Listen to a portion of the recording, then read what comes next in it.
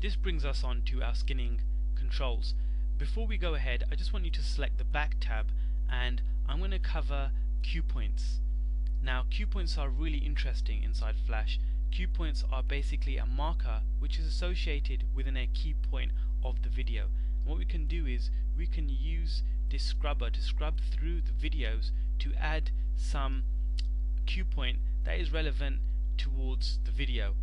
The cue point is very popular and enables us to interact with other content. Cue points are also added to trigger events using ActionScript. And what I want you to do is, I'm just going to add a cue point. So I'm just going to add one at the beginning, and I'm going to select this tab here, the plus tab, just type in start, and I'm going to scrub through. I'm just going to add another one saying multimedia, and I'll do another one.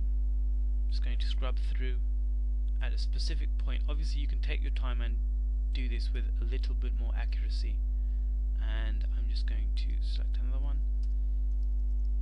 type in videos,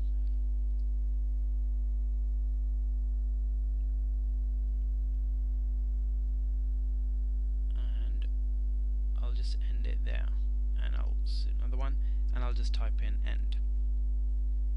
Okay, now because our cue points, we want them to be associated with navigation, so we want them to be able to navigate to the start, the middle, the ending, etc. And what we want to do is, from the type, we need to select navigation from the drop down box, like so. Now while I'm doing this, just a word of warning: when we're dealing with compression inside this dialog box, you may want to save copies of your original source files and compare them with the different types of encoding profiles that you then use, in particular with the codecs that you use. It's also a handy and a valid idea to have and store original footage, just in case when these video codecs become upgradable. So when we start using the new one, H.2.6 by Adobe, we can then go back and re-encode our video for a particular project if we want to do so. Back to our cue points, what I want you to do is click next, and we'll see this dialog box and how to use this in the next video.